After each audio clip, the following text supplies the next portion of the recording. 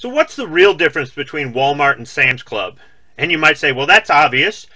One is a department store and the other is a warehouse club. But that's not the real difference. Let's take a look at this in depth, shall we? At Walmart, you can go into the electronics section and you can find the $13 or $14 SD card locked up, and you have to find somebody to get a key to unlock it. But at the end cap, they have the higher capacity $20 SD card right out there for you to steal it, right?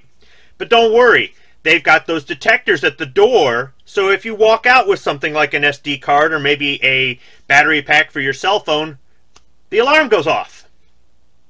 But nobody comes to stop you and check your receipt and all of your goods to make sure you didn't steal anything. More or less, you can walk out with whatever you want. Now at Sam's Club, you pay for the privilege to have them damn near frisk you at the door to make sure that you're not smuggling out some bulk-sized package of fill in the blank. I understand that people can go in there and shop without a membership.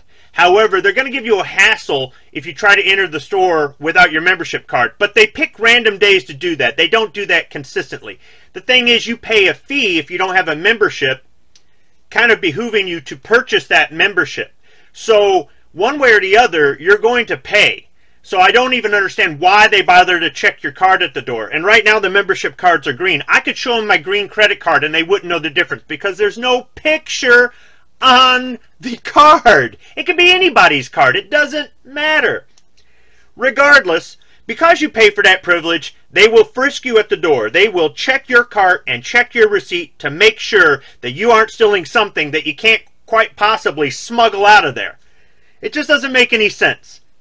But that's the real difference between Walmart and Sam's Club. They're both owned by the same company, and they're both places that people regularly shop. But at one, you can get away with theft, and at the other one, you pay for the privilege of being treated like a criminal. Thanks for watching.